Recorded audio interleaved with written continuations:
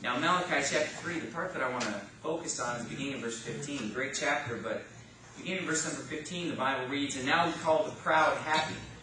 Yea, they that work wickedness are set up. Yea, they that tempt God are even delivered. Then they that feared the Lord spake often one to another, and the Lord hearkened and heard it. And a book of remembrance was written before him for them that feared the Lord and that thought upon his name. And they shall be mine, saith the Lord of hosts, in that day when I make up my jewels, and I will spare them as a man spareth his own son that serveth him. Then shall ye return and discern between the righteous and the wicked, between him that serveth God and him that serveth him." Now the phrase that I really want to focus in on is found in verse number 16, where the Bible reads, "Then they that feared the Lord spake often one to another."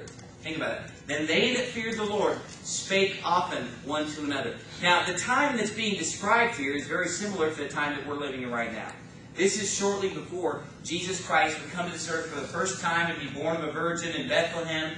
And we're living, I believe, shortly before the second coming of Christ. I mean, we don't know when that's going to be. It could be 10 years from now, 20 years from now. We don't know when it's going to be. We know it's not going to be today. We know it's not going to be tomorrow, right? But it's not going to be, it could be sometime in the very near future. We don't know when it's going to be. We don't know the day nor the hour. But we are living in the days that will be known in the Bible as the last days, shortly before the second coming of Jesus Christ, which is similar to the days that were found before Jesus' first coming. And look what it says in verse 15. "And now we call the proud happy, yea, they that work wickedness are set up." I mean, I'm talking about the most wicked and vile people who walk the face of this earth are the people who are lifted up today in America as heroes. I mean, I think of this basketball player. I think his name was Kobe Bryant. Is that right? Yes. And here's a guy who he plays basketball really well, but he's an adulterer. He's committing adultery with somebody that he didn't even know in a hotel room, some lady that's bringing him room service, and he's lifted up. And yet I can walk down the street today and go through the ghettos of America and see child after child and teenager after teenager wearing a jersey that says Kobe Bryant. Because he's lifted up as a hero. He's lifted up as an idol when he's an adulterer and he ought to be killed according to the Bible. Yes, that's right, whether you like it or not.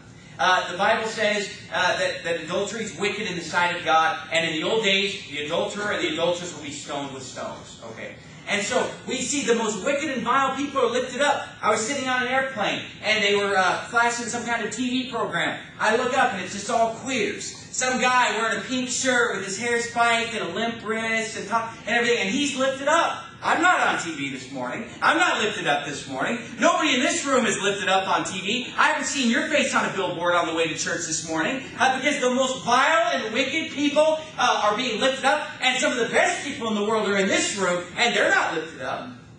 No, the vile and wicked are lifted up. It says, "Yea, they that tempt God are even delivered. Then they that feared the Lord spake often one to another." You say, "Well, what do you want to preach about that?" Look, it's important for God's people to speak often one with another. See, this is part of what church is for, so that God's people can speak often one with another. He says, as a result, in verse 18, "Then shall you return and discern between the righteous and the wicked, between him that serveth God and him that serveth him not." Now turn to Hebrews chapter 10, if you would. Hebrews chapter number 10, very end of the New Testament. You see, a lot of people today have a hard time discerning between the righteous and the wicked. They have a difficult time telling the difference between him that serveth God and him that serveth him not. But he says, if you'll speak often one to another, you'll be able to make that distinction. Look, if you would, at Hebrews 10:25, an extremely famous verse, but I want you to lay your eyes upon it. The Bible reads, "Not forsaking the assembling of ourselves together, as the manner of some is, but exhorting one another, and so much the more as you see the day approaching." Now look, what is the importance of church? You say, well, we come to church to listen to preaching. You don't have to come to church to listen to preaching. You could listen to it on the internet. You could listen to a tape. You can listen to a CD. If you want, you can turn on the TV and listen to a bunch of heretics and weirdos. But the point of the matter is, going to church is not just to listen to preaching. You say, well, we go to church to sing the hymns. You can sing the hymns in your house. I sing them every day. I sing when I drive down the road. But you know what you come to church for? Is to speak with God's people. To assemble together with God's people. He said, don't forsake the assembling of yourselves together. There's something important about getting together with other people who fear God, who love God, who serve God, and assembling with them and speaking to one another.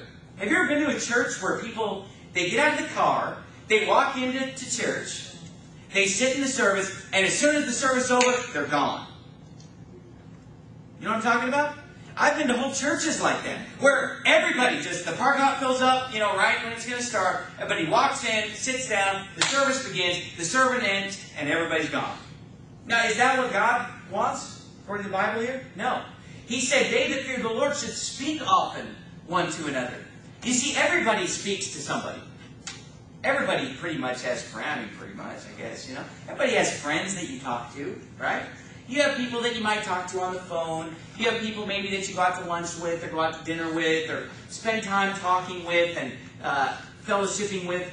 Who should it be that you spend time with and talk with, according to the Bible? Those that fear the Lord.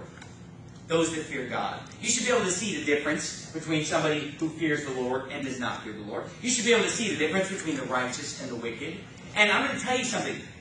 Nothing almost can be more important in your life than who your friends are.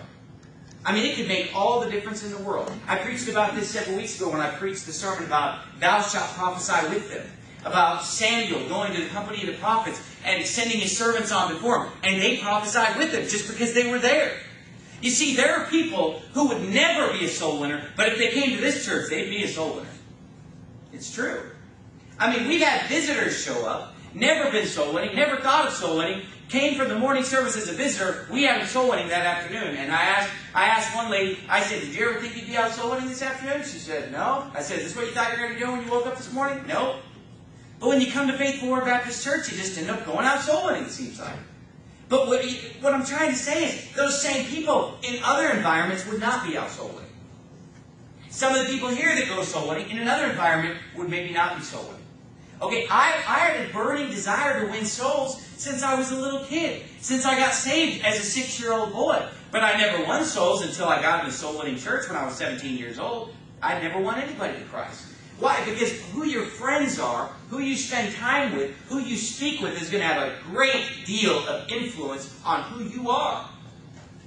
And that's why it's so important for the people who fear the Lord to speak often one with another.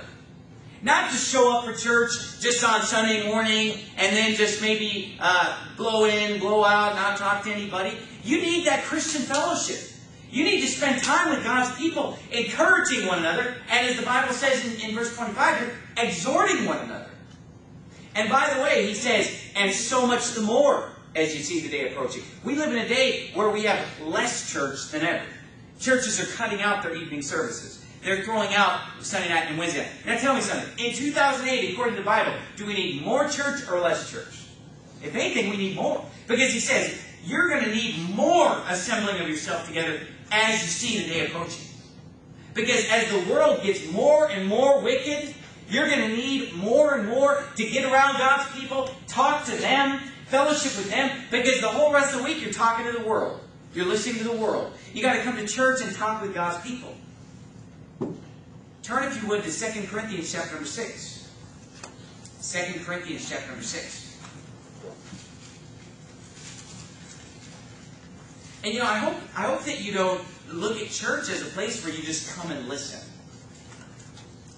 I mean, if we wanted to, we could set up a turnstile at the front door, and you could throw in a few quarters and cha-ching, and walk in and sit down and enjoy the show. We could start selling popcorn and sodas and everything, and you could sit down and relax and watch church and listen to church. And that's what most churches are becoming anyway. Like, they don't even put a songbook in your hand these days. Maybe they'll sing a token congregational song. Maybe if you're lucky, you'll sing 2 verses of 2 songs, and the rest of it is sitting down and watching some performer get up and perform. Watching some singer get up and sing a solo, sing a duet, sing a quartet, sing the choir. Look, church is not something that you watch. Church is something that you participate in. Right. You come to church, and this is where it starts. You speak one to another. You say hi to people. You're friendly to people. You talk with people. These are your friends. Not just people that go to the same church. These are your friends. It's your family. These are your brothers and sisters in Christ. You come to church and you talk with God's people.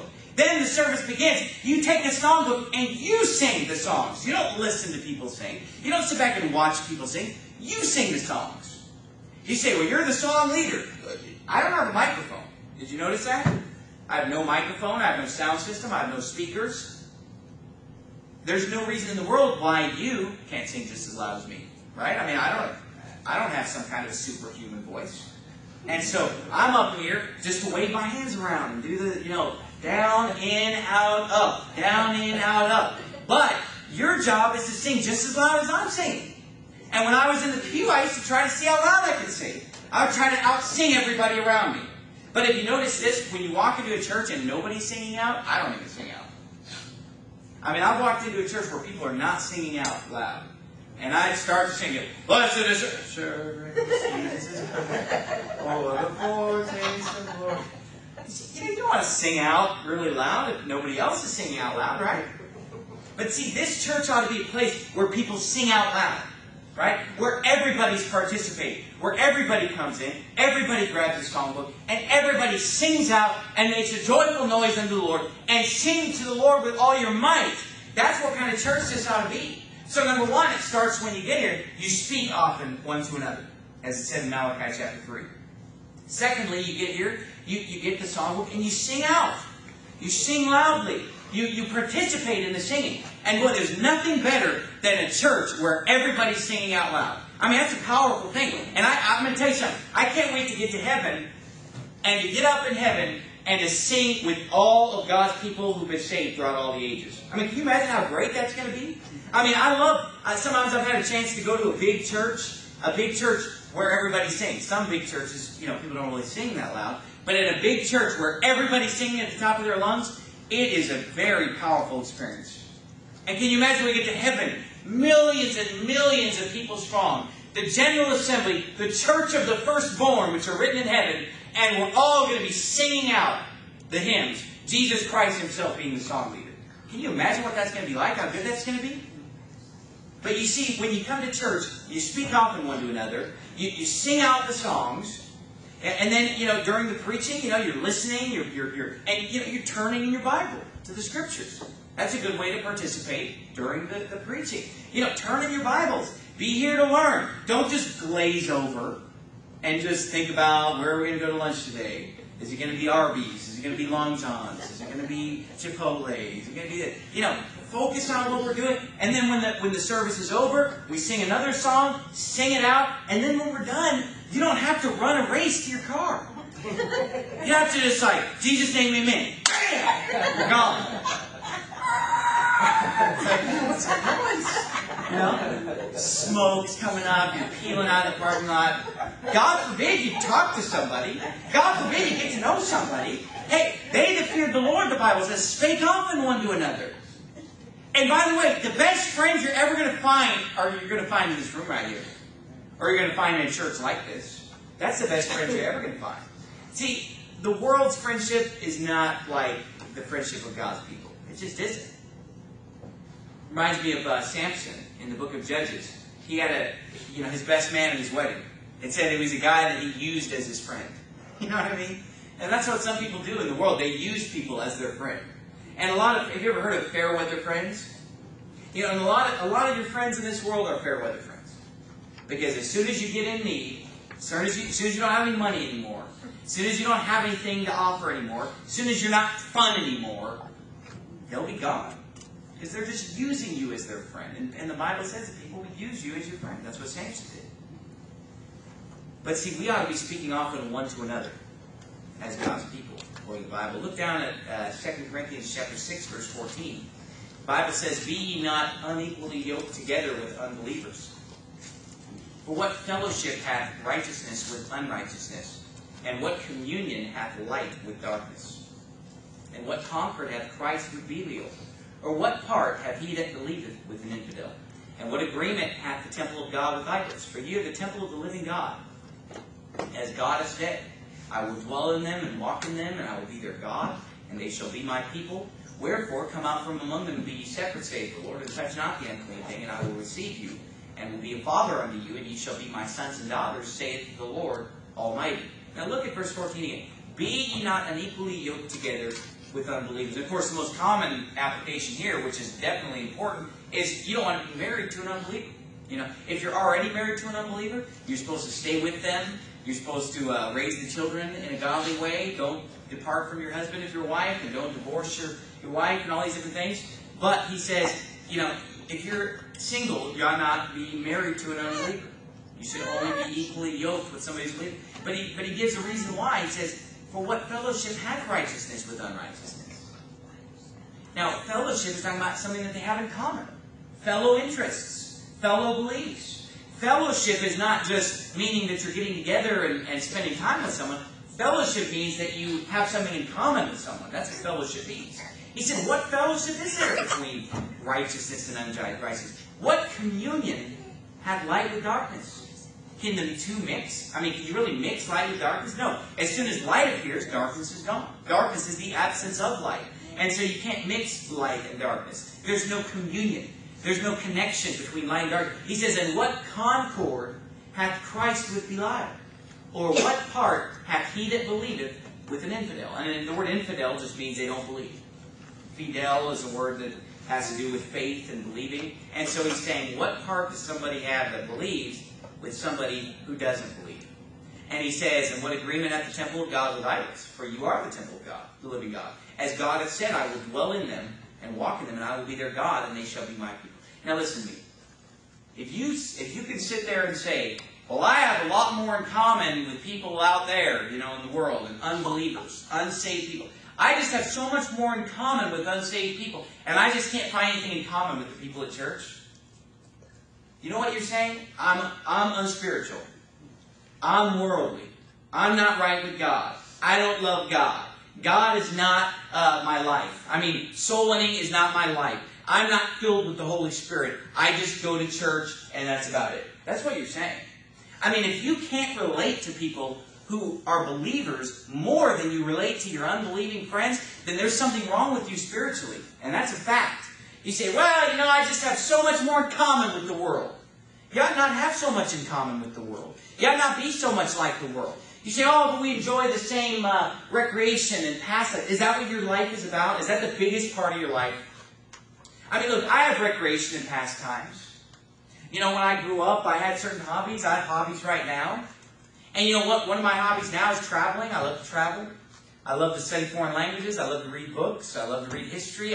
But you know what? I have so much more in common sitting down with somebody who's a born-again, Bible-believing Christian than I would with somebody who loves history, or somebody who loves traveling, or somebody who loves foreign languages. You know, I could probably enjoy talking to that person for a couple hours, but that's not going to be my best buddy, because to be honest with you, I have so little in common with them.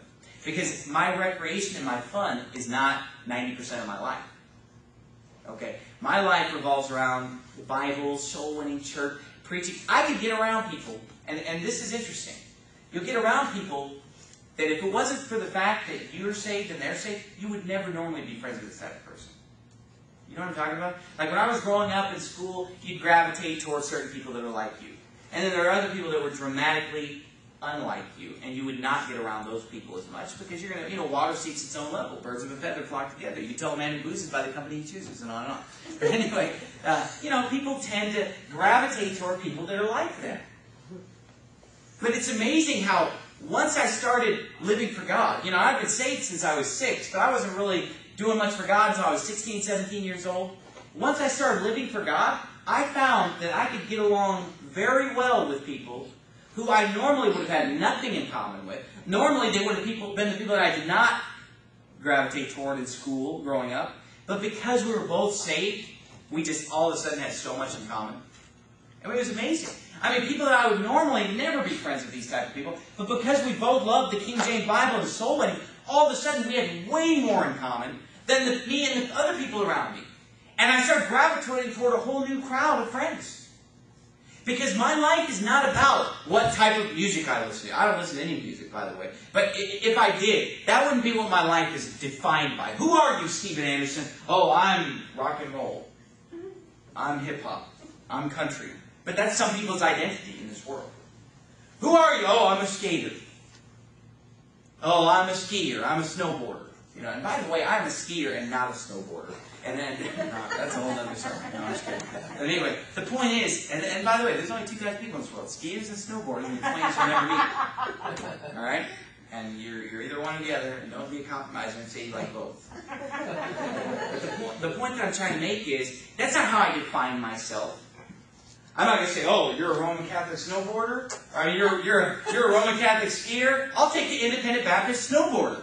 I'll suck it up and hang around with some independent fundamental Baptists, even if they do snowboard. Okay? Because that's not the most important thing in this world. What's the most important thing in this world is your religion.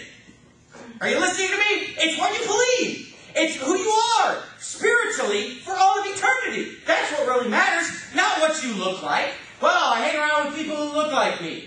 I hang around with people who talk like me, who act like me. No, I hang around with people who believe like me. That ought to be who I talk to the most. But it didn't say, then they that feared the Lord spake often with all their worldly friends. And every once in a while, once a week, they got together with them that feared the Lord and passed a few just casual words. No, I want to be close friends with the people of church. And I want to be acquaintances with the people that are outside church. I want to be close friends with other believers who maybe don't go to this church, but they're like-minded believers. I want to be close friends with them, and I want to be a casual acquaintance with the world. I'm not going to be a casual acquaintance with the people at church and close friends with those on the job, close friends with my sporting buddies, close friend with my traveling buddy, close friends with everybody out there. I want to be close friends with God's people because that's who I'm going to spend all eternity with. You say, well, wait a minute, I have this really close friend that is not a believer. What do? Get them saved. Get them saved. You say, well, they won't get saved. Well, keep preaching the gospel to them until they say, get away from me. And then your problem is solved. You think your unbelieving, ungodly friend is going to want to hang around with you when all you talk about is the Bible, Jesus, soul-winning, church? Get away from me. Unsaved people don't want to hear that because they can't find fellowship with that. They don't have any concord with that. They can't have communion with that. You understand what I'm saying? And so, what you believe is what should define who you are. Who you're going to be for this little tiny stretch of your life is not as important as who you're going to be for all eternity with Jesus Christ in heaven. That's what ought to matter to you the most. And so if you find yourself gravitating toward unbelievers, gravitating toward people that are worldly, just mark it down. You are not right with God. And you ought to work on yourself spiritually. I'm not saying you're not saved, but you ought to get in the Bible, read it, study it, meditate on it, get out soul winning until you're filled with the Holy Spirit. And that's what you want to talk about, and that's who you want to be around. That's the truth. But turn, if you would, to 2 Samuel chapter number 13.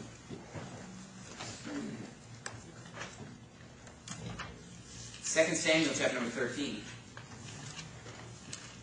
You see, I would define myself most by the church that I attend.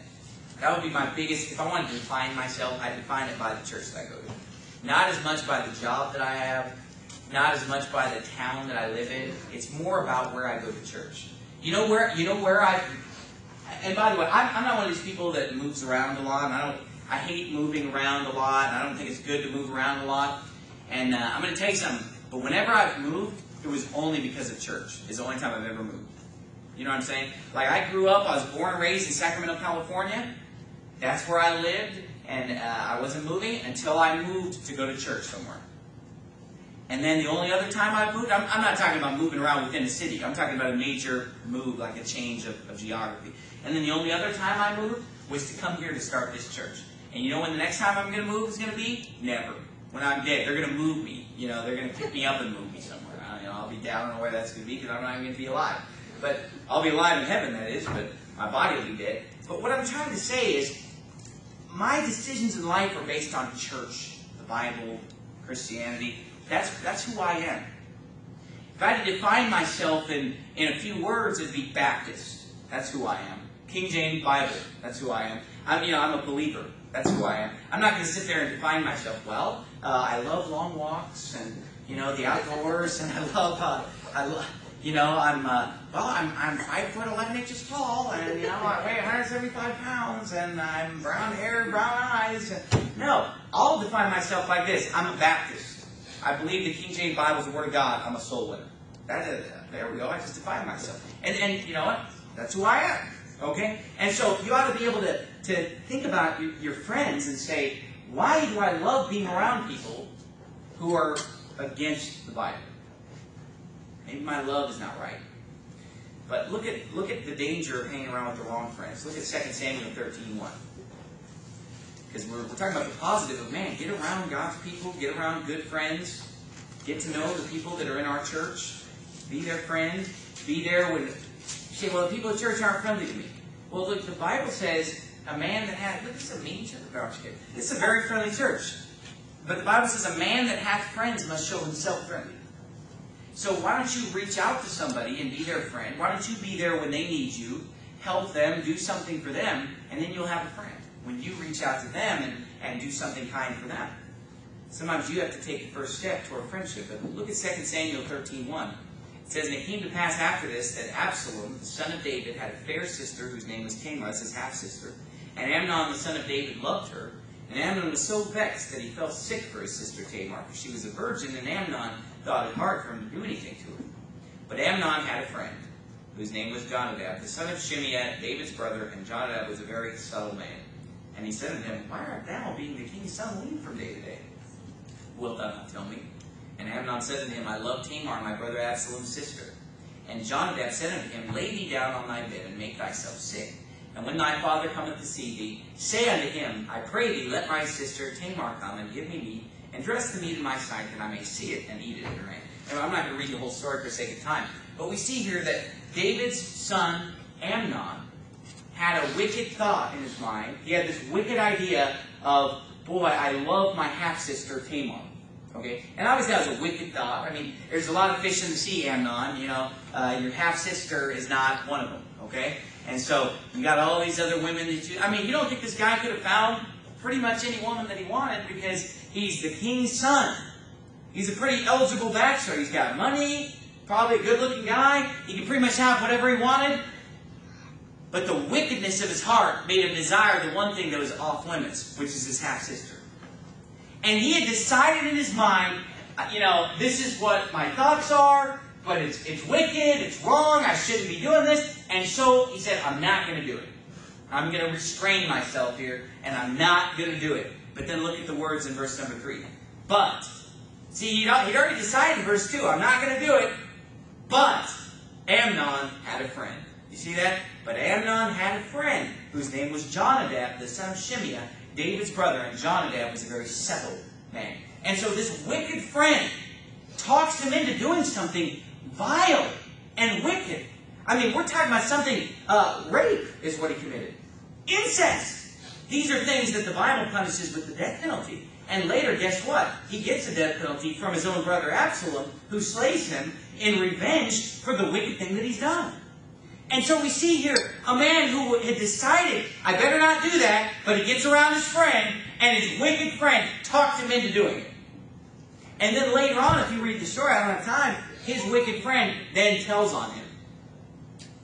And explains to the David, oh, this is what happened, you know. Amnon forced Tamar, and this and that. And so, the same guy who's egging him on, later on, is, oh man, you know, look what you did. Look at the wicked thing that you've done. That's Jonadab, which I believe is a picture of the devil.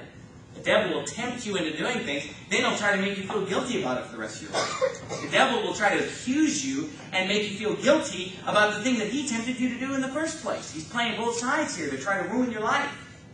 And so, you ought to be careful to get the Jonadabs out of your life. You may have a friend like Jonadab. He needs to go. Oh, but I've been friends with Jonadab for years. Jonadab is going to get you into sin. Because one day, it's going to be just you and Jonadab, and Jonadab's going to say, come on, just do it, no big deal. He's going to talk you into it. You're going to have a weak moment, and you're going to commit wicked sin that will ruin your life. It killed him here. And you see, many times, we get around people that would cause us to sin, when in reality, if we had good Christian friends, let's say we had a weak moment, and we were thinking about doing something that's wrong, they would rein us in and say, hey, wait a minute, maybe we shouldn't do this, right? Because all of us are going to have a weak moment where we consider doing something sinful, but if we have that friend there that's going to say, no, wait a minute, let's think about this, and rein us in and say, let's reconsider here whether we want to actually do this. That if you have some wicked, unbelieving friend like a Jonadab, he's just going to egg you on in your moment of weakness and push you into sin. I mean, that's what it says. And so we have to be very careful about, and here's a good saying that I heard one time.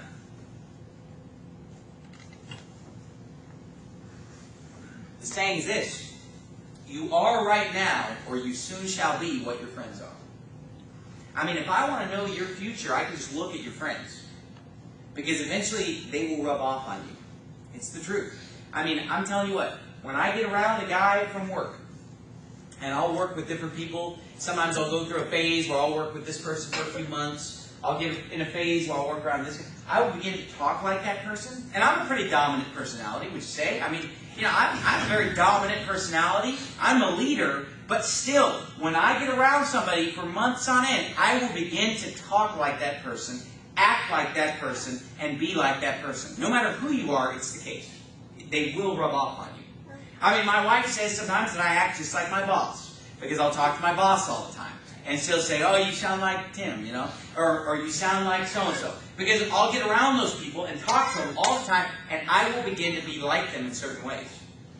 They will begin to be like me in certain ways.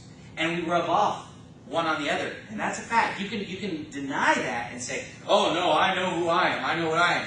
You'll start to pick up expressions from them. You'll pick up mannerisms from them. You'll begin to act like... I mean, people who go to this church kind of act like me in a way sometimes.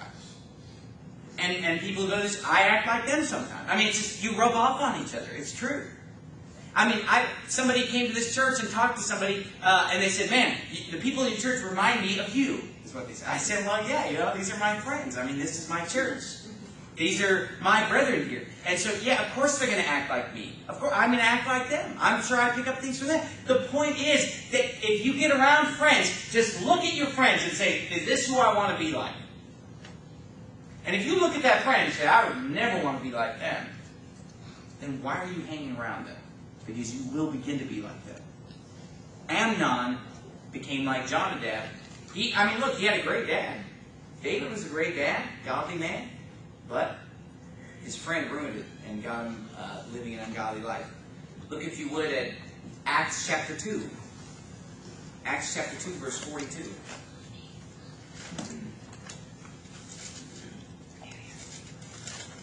You say, well, I don't agree with this sermon. Well, then go ahead and keep hanging around with your ungodly, worldly friends, and we'll hear about you quitting the church.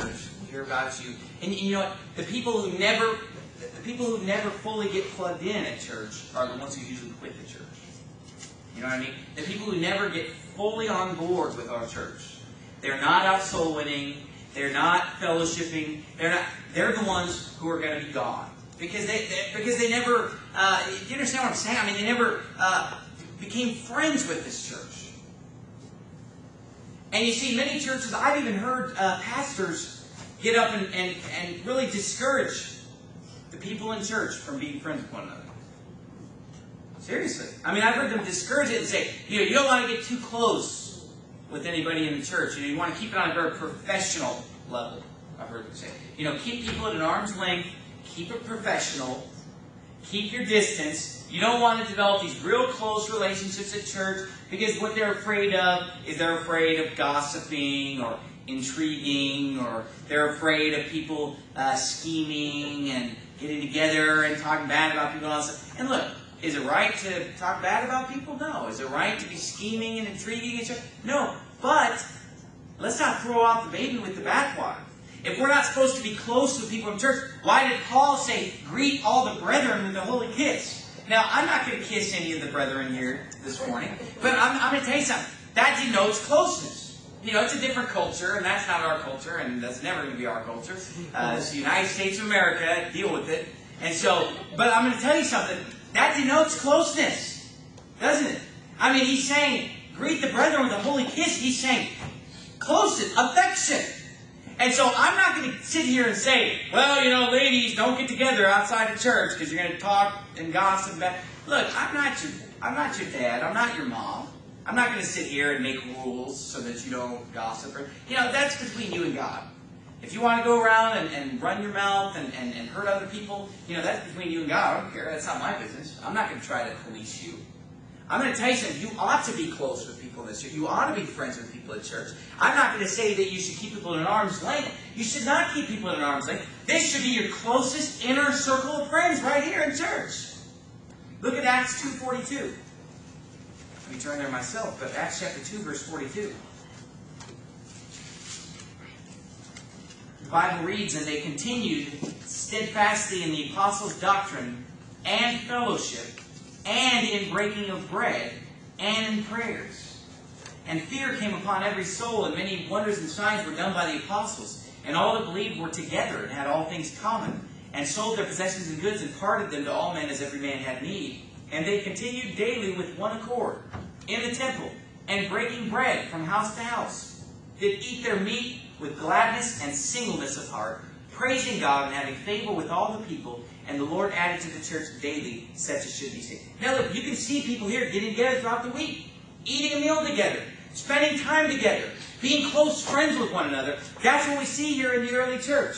We see people who loved each other. They were friends with each other. They would go out to eat with one another. They would spend time with one another. These were their closest friends, those who were together with them in the house of God.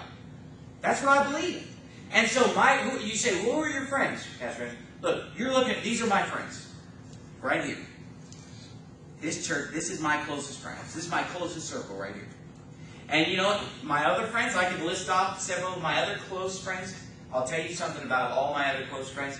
They're all independent, fundamental, King James Bible only, soul-winning Baptists. And they're all men, by the way. Okay? Except for family, that is. I don't go around having a bunch of female friends because I don't think that's right either. You know, I got my female friend back there, and that's the one that I've limited myself to. I'm not going to sit there and go out to lunch with some other lady and do all this. I don't believe that's right. But I'm going to tell you something. They're independent, fundamental Baptists. And, you know, even among my family, you want to know which of my relatives I speak to the most? It's the ones that are soul-winning, independent, fundamental Baptists, King James only, Christians like I am. You say, why is that? Because it's just a natural thing that's who I'm going to gravitate toward. You say, did you decide to do that? I don't even know if I consciously decided to do that, or if I just gravitated toward the people that are like me. And I found myself clashing with the people that are not like me. Because I just realized there's no fellowship with light and darkness. You know, there's just no concord with Christ and Belial. There's just no communion between me and somebody who doesn't believe on Jesus Christ. I just have a hard time finding things in common. You can only talk about skiing for so long. You can only talk about history for so long. You can only talk about traveling for so long. I mean, it's fun. You know, I'll get on the airplane with people. And I'll get on a 3-4 hour flight. And boy, we'll talk. You know, it's me and some unbeliever, I'm saying. Me and some unbeliever will talk and talk and talk for a couple hours. You know, and then I'll give them the gospel and go through plan of salvation with them. And maybe they get saved. Usually they don't. Sometimes they do. But I get through the whole thing with them really clearly. Most of the time they don't get saved. Sometimes they do get saved. But then at the end of it all, really, if I were to get together with that person again, we probably wouldn't have much to talk about the second time. You know, the first time there's a lot to talk about. But I'm sorry, it's going to get boring after a while just talking about those things. Because it's just not my life. It's just not who I am. It's a very small part of who I am. And so I can talk to them for a few hours. But I really don't have any desire to continue the friendship after that. That's pretty much it. You know, if they were to get saved and in church and stuff, then we probably have a lot in common. Say, why is it that most of the people that you talk to on the airplane don't get saved? Because broad is the way that leads to destruction, many there be which go in there at. Straight is the gate, narrow is the way that leads to the life, and few there be to find it, number one. Number two, a lot of people aren't going to get saved the first time they hear the gospel. Sometimes it's got to be watered and harvested. And number three, the reason that we have so many more people saved out door-to-door soul winning than I do on the airplane talking to the people that are with me is because when I go door-to-door soul winning, I go through like 50 doors. Not interested, not interested, not interested, not interested. And then I get to the one that wants to get saved. That'll, well, sure, tell me all about it. And that's the one who gets saved.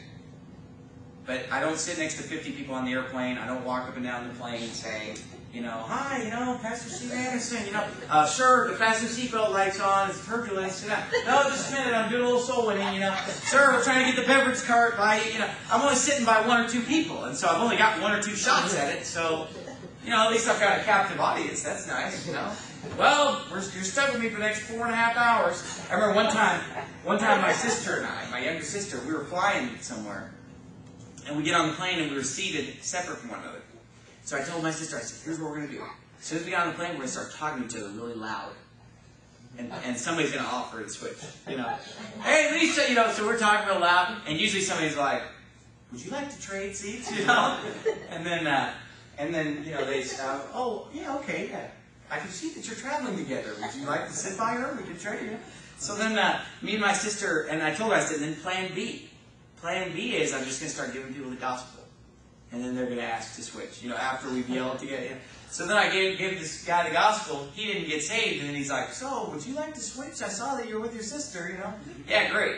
Sure, thanks. And then I got to sit by my sister. And so, people, sometimes they just want to kind of just, But when you got that captive audience, it's a great opportunity to give somebody the gospel because, you're going to be stuck the next 4 hours unless they go out the emergency exit or something, It's going to be a good solid 4 hours with them to give them the gospel and explain it to them.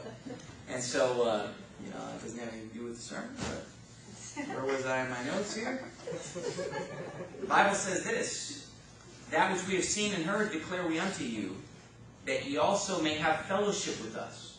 And truly our fellowship is with the Father and with His Son, Jesus Christ. Proverbs 18:24, a man that hath friends must show himself friendly.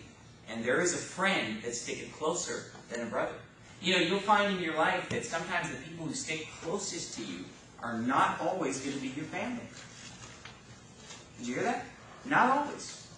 Sometimes you'll be able, if you have a friend in your life that'll stick closer to you than your brother, you ought to be loyal to that friend. Take care of that friend because it's a rare thing to come by. But sometimes even when your family forsakes you, your friends can be there for you. But that's why you gotta have the right kind of friends. And if you show yourself friendly, you'll have friends. And he says, there is a type of friend. There is a friend that's sticking closer than a brother. And then obviously also the allusion there is insinuating Jesus Christ. He's our friend, and He is closer, will stick closer than a brother, Jesus Christ. But I think that the primary application here is saying, look, there are friends that can be closer to you than a brother. The Bible says a friend that is near is better than a brother that's afar off. And so friends should be an important part of your life. See, I just don't have friends. Look, God says He wants you to have friends. It should be a part of your life. Fellowship, friends, a church, a group of people. Why? Because Proverbs 27:17 says, iron sharpeneth iron. So a man sharpeneth the countenance of his friend. You see, that's why the Bible said, not forsaking the assembling of yourselves together as a manner of some is, but exhorting one another. You say, what does that mean? Exhorting one another. He said, don't forsake the assembly, but exhort one another. Number one, exhort people to be in church. Now, I'm not saying to rebuke them. I'm not saying to call them up and say, where were you? Don't miss again. Sick of this. That's not what I'm saying. I'm saying exhorting one another as in, hey, let me show you how to exhort somebody to go to church. Exhortation is it's more of an encouragement. Okay. Exhorting one another would be like, hey, you coming to church tonight? Just like, man, you're going to be at church, right? Like you want to see them there. Or, hey, we missed you at church, And really, you shouldn't even bring up when people miss church, in fact. I wouldn't even say that. Hey, we missed you. Because you know what? I'm going to tell you something. Some churches, it's like you miss for a couple weeks. And I've never been one that missed church. I mean, I've gone to church since I was born. I went to the services, whatever my parents went to. And the longest I've ever gone without going to church was 20 days. When I was extremely sick and in bed, I missed, 2 Sundays and a couple Wednesdays. And so it was 20 days of being out of church because I missed 2 Sundays in a row. So it was, almost 3 weeks later that I got. So I've never been one that missed church. But when people miss church sometimes, they'll be out of church and then they get back. Where have you been? What happened? Okay, that's going to make people apprehensive about coming back to church because this is what happens. People will miss church for a few weeks. Are you listening? And then they're embarrassed to come back.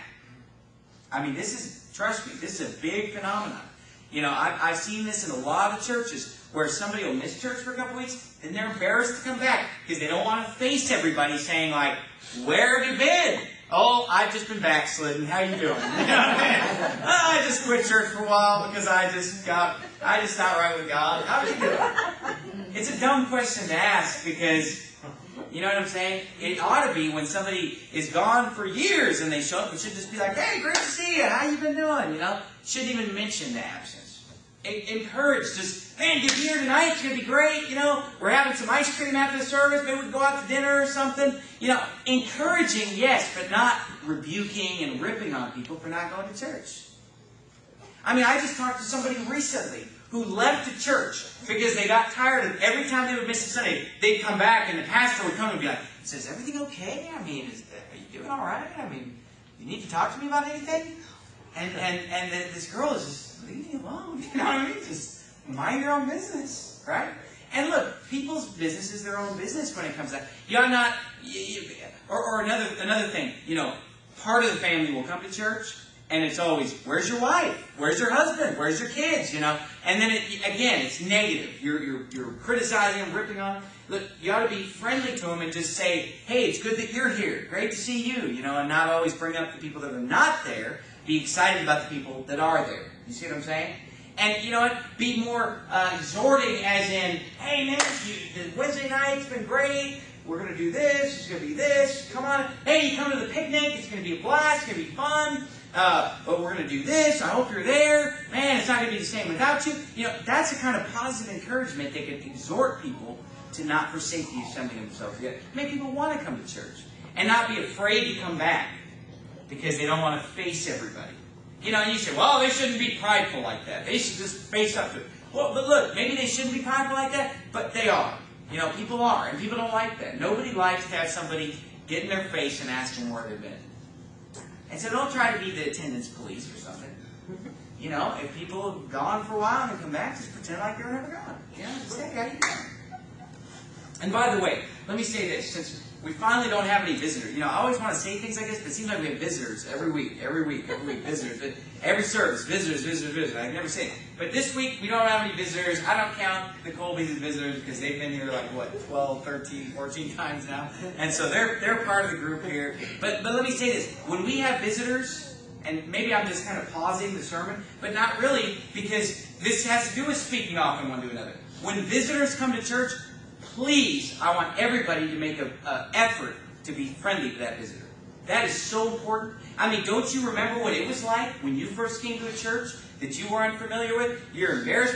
Look, I'm by nature a very outgoing person. I'm not a shy person. And yet, I can remember every time I tried a new church, I was always nervous. Even the outgoing person that I am, whenever I walked in, I was uncomfortable. I felt like everybody is just looking at me, and I don't know where to sit. I don't know what to do. It's nerve-wracking. Say, "Oh, where are all these people who went to the Lord? I don't see them in church." Good night. Not everybody's willing to just get in the car and drive to a church they've never been to, where they don't know anybody, and just walk in. They don't know what's going to happen. Especially some people who've never even been to church. They don't know if somebody's going to make them get on their knees like in the Catholic Church and sprinkle water and poo-poo dust and do all this kind of stuff. They don't know what's going to happen. I mean, look, this is maybe, I hope I'm okay for telling this story, but this guy, I'm not going to name who it was, okay, but this is a relative of mine, a distant relative. He got saved, right? And he was going to get baptized. And the pastor, my wife's laughing because she knows where I'm going. He's going to get baptized. And so the pastor told him he called the pastor and said, "You want to get baptized today?" And the pastor told him, "Well, just bring a change of underwear." Okay, now listen. He called up another family member of mine and said, "Are they going to baptize me in my underwear?" Because he didn't realize that they have that there's a baptismal robe, provided by the church, so that you don't get your clothes wet. They give you a waterproof clothes to put on so that you can get baptized in clothes. And the only thing you needed to bring was, change of underwear. And he said, "What is going on?" And so that's just to show you things that we take for granted that are obvious to us. People who are out in the world, you know what their idea of church is? All the mockery that they've seen on TV, making fun of church and making fun of religion, making Christianity look like a bunch of kooks and weirdos. And so they think they're getting baptized in their underwear or something. And so what I'm trying to say is, you ought to be very friendly and reach out to people that come here as a visitor.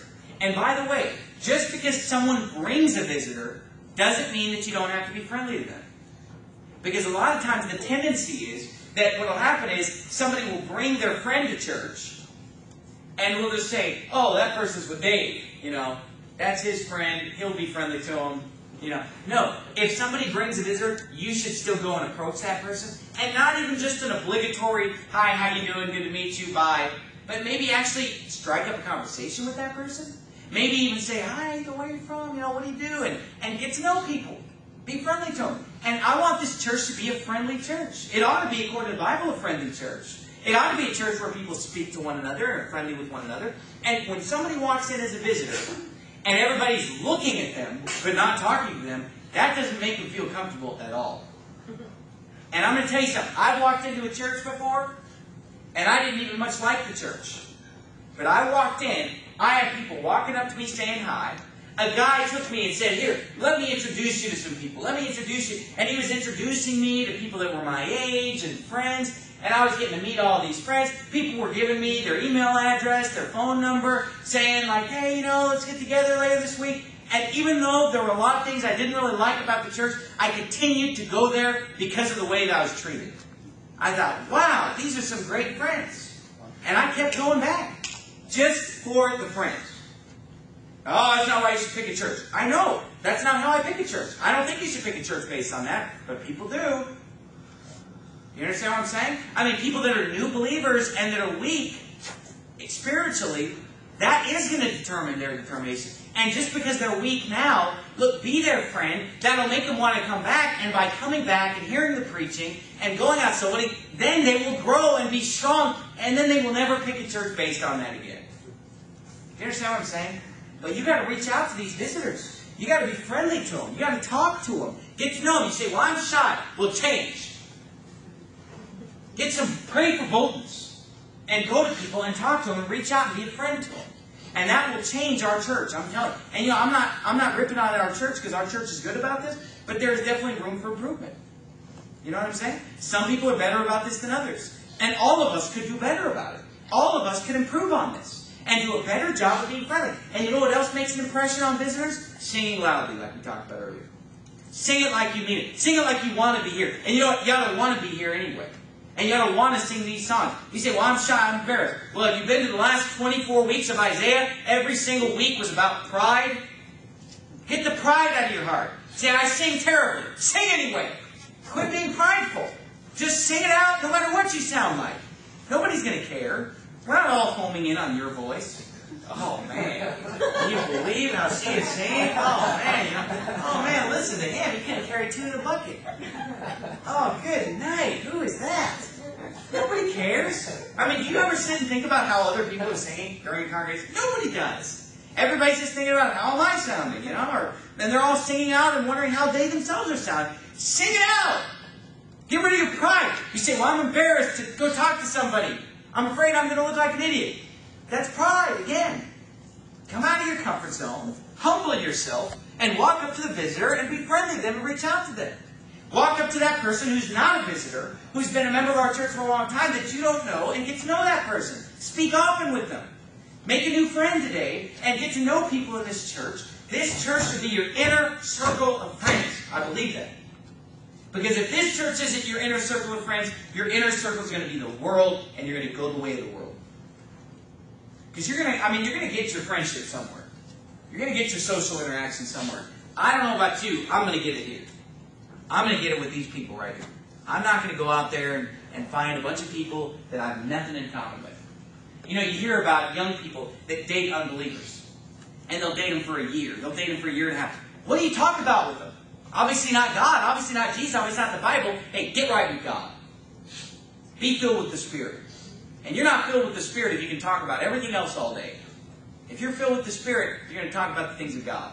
That's going to be, you'll talk about other things sometime, but your biggest focus. Don't be a fly on the wall in my house. You know what my wife and I talk about? The Bible, church, soul winning. Because that's what our life is about. And that ought to be the focus of your life. Christ, who is our life. The Bible says in Colossians chapter 3. Let's bow our heads and have a word of prayer. Father, we thank you so much for the church that we have here, dear God, and our friends. And I pray that you would help everyone here to take advantage of the friends that they have here and get to know them and reach out to them, God. And help us to reach out to visitors and reach out to those who are new to our church and let them know that we love them and that we're here to be their friend. And help us to abstain from the wrong friends, dear God, and maybe then we can not have our lives ruined by a Jonadab. And we love you and thank you so much for dying on the cross for our sins and for being raised again for our justification, that we could have this bond one with another of being in the brotherhood of believers. And in Jesus' name we pray. Amen. All right, let's go ahead and sing